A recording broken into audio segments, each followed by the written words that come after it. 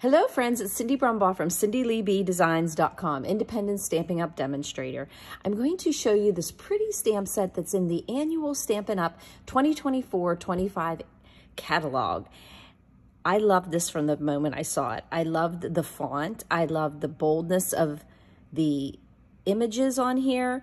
And I love, of course, that it is all about grateful blessings, of which I am very grateful for so many things in my life. For you guys watching this video, for my business, for my family, for all the new babies that are continuing to come. And I just want to thank Jesus for all of that. I want to show you a card that we made in our Busy Bee bag in May. This may be a surprise to a few of my busy bees, but this was an Aerofold card. It was one of the cards that we made, or my girls will be making in their Busy Bee bags. And it's a fun fold that is so simple to make, but has such a wow factor to it. So now on this one, I used the Spotlight on Nature. Each Busy Bee bag has a bundle or a stamp and a die or a punch that I feature. And this one had the Spotlight on Nature bundle that had the pretty dies and the sentiments and the images. And I did use the new in color Shy Shamrock on this one. So I am going to be using these same dies and some of the colors in the new lineup for the 2024 to 26 in colors, but I'm going to do an arrow card in a different style. So this one is a landscape and I'm going to do a portrait. So here we go. We're going to be using that Grateful Blessings and our Spotlight on Nature dies. I wanted to show you how pretty this new designer series paper is. Those who got paper shares from me have probably been getting them in the mail this week. So this one has a beautiful leaf pattern that on the back has stripes, and then this beautiful brocade like design with polka dots on the other side. So you have 4 different designs, fronts and backs, but you've got all the colors: Summer Splash, Petunia Pop, and the Peach Pie, and Pretty in Pink, and Summer. Oh, I did the same one. This is actually different. Those colors are very similar. See, until I put them over there. This one is the Shy Shamrock on that card. Okay, so you would get those in your, also, if you sign up, whether you're going to be a business demonstrator or a demonstrator as a hobby, you can sign up, and they are giving away in the starter kit as a free gift the in colors. So you're getting ink pads, markers, DSP, and cardstock. So if you have any questions about that, please don't hesitate to contact me at 724-323-2296. The starter kit, $99. Free shipping. You get to pick 125, plus you get the new in colors in the ink pads, markers, DSP, and cardstock. So here we go. We are going to take a look at this fun card. Now, as you can see, this is an Aerofold, and it has the portrait position. And I used those dies and the beautiful sentiments there. So I'm going to show you how easy it is. I mean, seriously, how easy it is to make one of these cards. Don't you just love that big font? Thank you for your prayers. You're such a blessing. So we're going to do a card, but this one I went all monochromatic there. One color in all of the different things, using the in color resin dots, and then the paper and the DSP and the ink.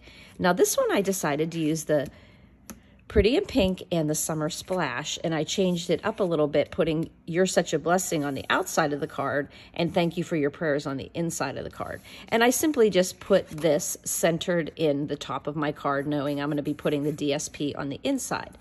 Okay, the first thing we're going to do is just do a little math here.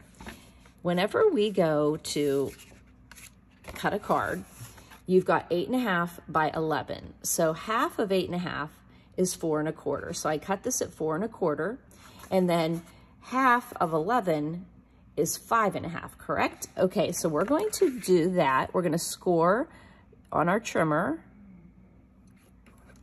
We're going to put our dark blade at the top since it's the cutter.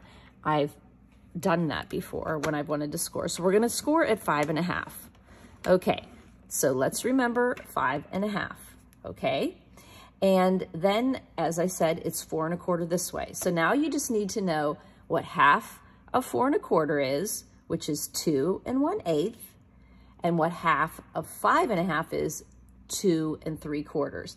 So if you can remember those, you're gonna be good. So I'm gonna just write those down. Oh, with a white pencil? I don't think so. Okay, things are flying around. So 2 1/8 is half of 4 1/4, and 2 3/4 is half of 5.5. So remembering those numbers is gonna be super easy. So what we're gonna do is we're gonna go and make a tick mark with a pencil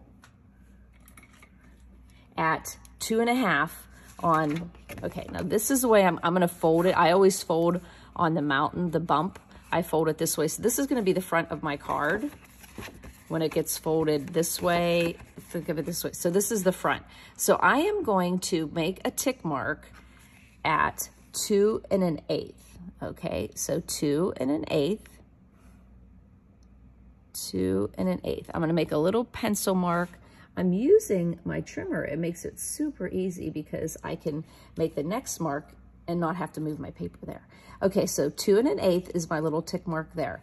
Then I'm gonna turn my paper, and on this section, on the same section that I've put the tick mark, I'm going to make a halfway mark between 5 1/4. And that is going to be 5.5, excuse me, 2 3/4. So I go to 2 3/4, and I'm gonna make a tick mark at the top of my trimmer. And when I use my trimmer, it makes it super easy because I don't have to measure twice. I can do one measurement this way, and I can make 2 tick marks here, only measuring once instead of using my roller up on each side. So now we have 3 tick marks, right? We have a tick mark at the middle of the bottom of the front of the card at 2 1/8, and then we have one at 2 3/4, 2 3/4 from, well, it's halfway, but you can say from the bottom. So now what we're gonna do is we're gonna score from these corners where we will fold our card at that score line. We're gonna score down to the middle 2 1/8. So you put your 2 1/8 and 2 3/4. Oh wait, I'm sorry, I'm jumping ahead. I said we would do this one first. So we're gonna do 2 3/4 here, get that in there, and 2 1/8. Make sure I'm seeing it right here, no glare there. Okay, so I'm gonna take my scoring blade, and I'm making that. And then we may as well do, while we're there, is do the 2 3/4. 2 3/4, 2 1/8. Okay. I just went ahead and did them on both sides, but you know, you could have went down here and then did the other ones, but I figured while I was there. So now I'm gonna do the same thing on the other side. So I'm gonna go at 2 1/8 on the bottom, go up to the score line, and 2 1/8 to make sure it's in the groove there. Score, and then we're gonna score at 2 3/4 and 2 1/8. 2 1/8, 2 3/4, and score once again. Now let me give you more bang, and then I'm gonna just get rid of my little tick marks here that were ever so light. Okay, now I'm gonna give you a little hint. When you do a portrait card, you just use those half measurements again, and you make the point at the bottom of here 2 3/4, but you go up 2 1/8 on these sides, and you do the same thing. Score, score, score, score. So as long as you know your math, what half of those are, and since we are card makers, I think that we actually have gotten good at that. So now you can see all the score lines we have, okay? Then we're just gonna fold on those. We're just gonna fold them, and if you would like to, you could get a nice burnish on there. with your bone folder.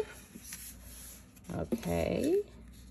This one looks like I was a tiny, tiny bit off, so I'm hoping I don't have a mess up down here. It's just a tiny bit off, which is hard to do whenever you're making a video because you're at a certain angle, but it looks like it's looking good. Sometimes it can be a little tricky down in this point to get the point there, but actually it looks like I'm a little tiny, well, thank you, Stampin' Jesus. It was a little bit off on each side, so that's why it folded perfectly. And I think it was the angle that I was looking with the camera. So look how easy that was to make that fold. So now is the inside. Now the inside, as I said, I went ahead and stamped right in the middle. And this is just 4 by 5 1/4. I just want 1/8 in on each side. And what we're gonna do there is we're gonna be putting some DSP on the inside, the way it goes like this, but I'm gonna show you how easy that is to do. So we are going to take a look at our paper here. I'm gonna go ahead, what should I do? Should I make the flowers? I think I'll do it the opposite way. You really just wanna pay attention to what you want to see here. I wanted the flowers to be seen there, so I looked at it and said, oh, okay, if it went this way. But if I wanted like the stripes on this side, the opposite, if I want them this way, I'm going to cut my paper so that they're this way, like the stripes were horizontal. But if I wanted them vertical, I would cut my paper this way. So this is a very forgiving paper because whichever way you do it, you actually can flip them around too, because it's kind of a pattern that's non-directional. I mean, it's directional, but it could go any direction. So what we're gonna do is cut this down to that same size as our inside panel, which is 4. But as I said, if you were using a paper that was directional, you want to look and make sure that your images are going the right way on the paper, the pattern. And we're gonna go to 5 1/4. Okay, and we'll cut that down. And then you save these because you know you're gonna use those little pieces for something else. Okay, so now we have this, and I think I decided I wanna put maybe the floral pattern on the triangle. So what I'm gonna do now is I do need to know a measurement, but I need to know a simple measurement. I don't even need a calculator. It's 4 inches cut in half would be 2. So we are just gonna go right to the 2 mark on our grid. I mean, at the top of our, now this I got, it's called Wintape, W-I-N-T-A-P-E. I got it on Amazon, and it is reading from right to left, and it's just a ruler that's adhesive, and it runs from right to left. And so I make a tick mark. Oh wait, I'm gonna do it down here at 2. But once again, it wouldn't have mattered because I would have just turned my paper. But I'm making it 2 at 2 inches there because I want my triangle to go this way. And then I simply just cut it with the point at the upper right. And sometimes I go in so I don't mess up the tip of my paper. And then I just go to the other one. There we go. And that one's in there. And all I did was go from the halfway mark, and you would do the same thing if you were making your landscape card. Okay, so now we have these pieces. And like I said, you can play around with these. You could make the stripes going this way as opposed to this way. And this just happens to be with this paper. You could do this. You could actually leave your paper just like this if you like. But this way, if you turn these this way, you get a fun pattern that way. And that's actually what I want to do. I'm just going to make sure I'm all, there we go. Get all that edge where I cut. And there we go. So I am going to do that inside piece first. And you simply adhere those 2 corners. I love, these actually were almost the same colors as my sorority in college, Delta Zeta, pink and green. Actually, they were literally these colors practically. So any Delta Zetas out there, yes, as you can imagine, my role was the pledge a Scholastic academic person, so I made sure that all of the pledges studied. So I figured that way I would make sure I got all my studying done, because if I had to sit for 3 hours 3 times a week and babysit people studying, well then, now I got this a little bit, then that was my way of making sure that I got my studying done. So we're just making sure that that's flush with the side of the paper. I look on the back, there we go. There's one side.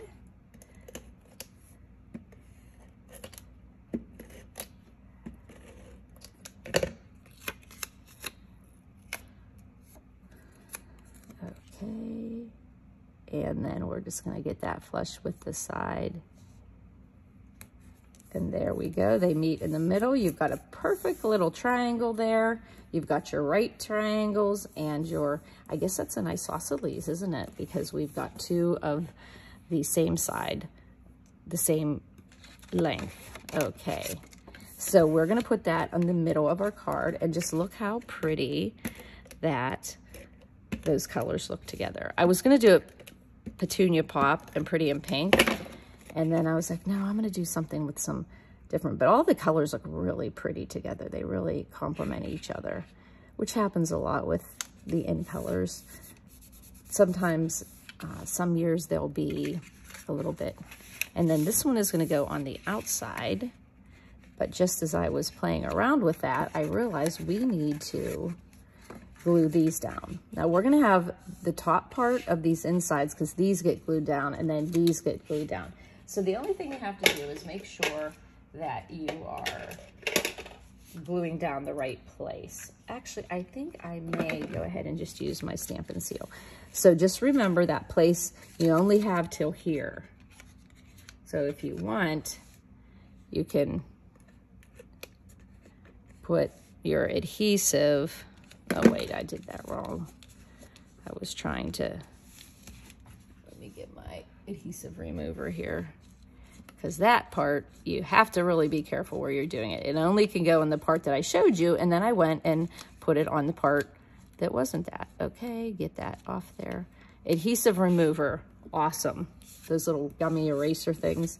Okay, so let's just use glue. And my glue is getting down to, okay, so remember, it's only can be here.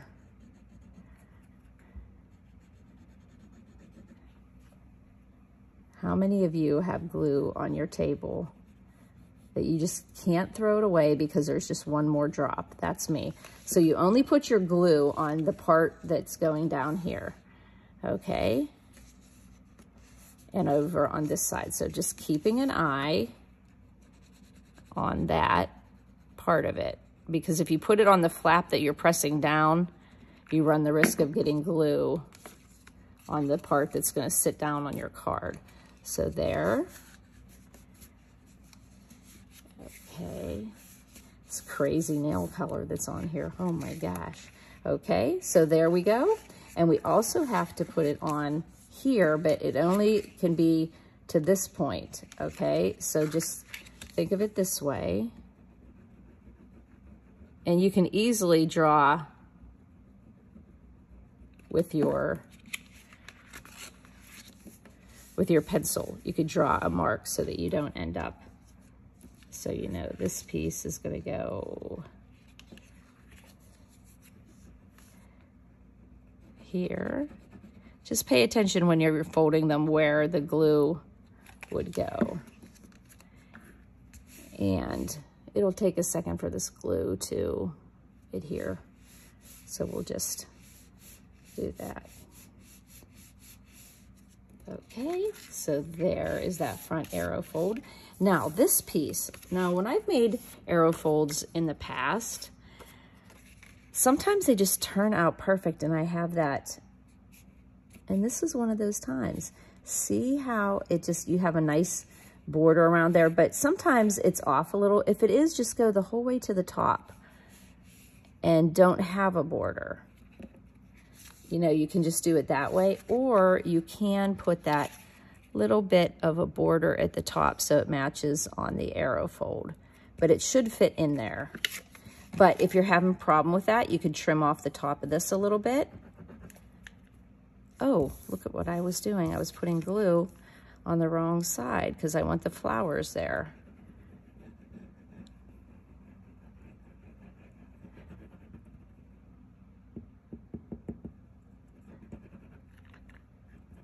I know glue, you can make it, get every last drip out of there.